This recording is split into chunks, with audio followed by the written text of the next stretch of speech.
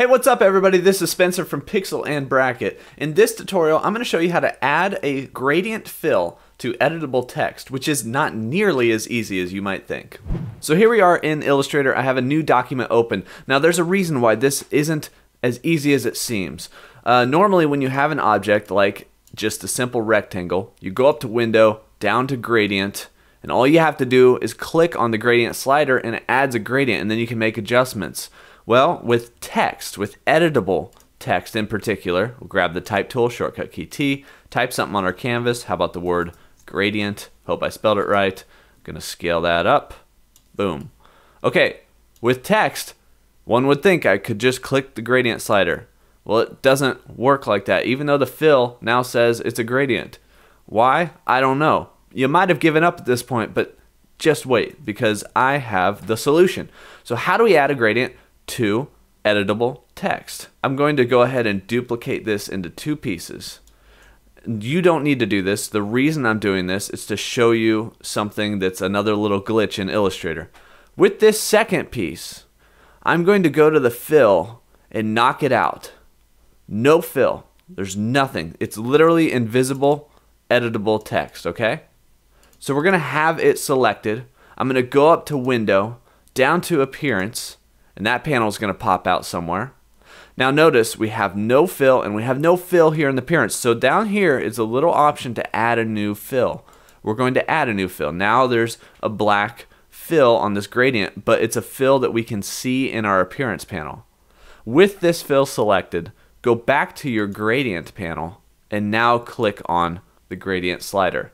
We have a nice smooth gradient from left to right on our text, and this text is still editable, right? So we're going to go back to that gradient word because I want to demonstrate something, and that gradient spans across the left and the right of the text, and you can add different options here. I'll show you those in a second, but the reason that I had you make it invisible is because with this one, if we did the same thing, that fill is black, we go to Appearance, notice how there's no fill here, but the fill here is black.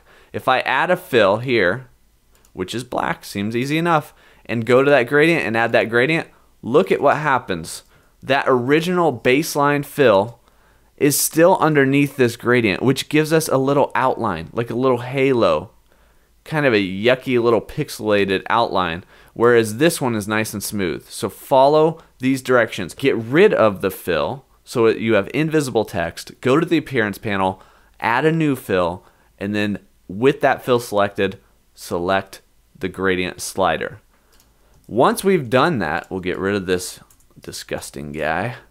Once we've done that, we can adjust our gradient in any way. So you can click on one of the colors here. You can adjust the opacity of the color. Oops. You can actually double click on that color and change the color. So if I wanted it to red to black, you can click in this space where these color tabs are to add new colors. So I could do a yellow in the middle of that. So it's going from red to yellow to black. We can adjust where those colors appear in our gradient. We can adjust where the middle of those two colors are, like how quickly it goes from red into the yellow and then into the black, okay?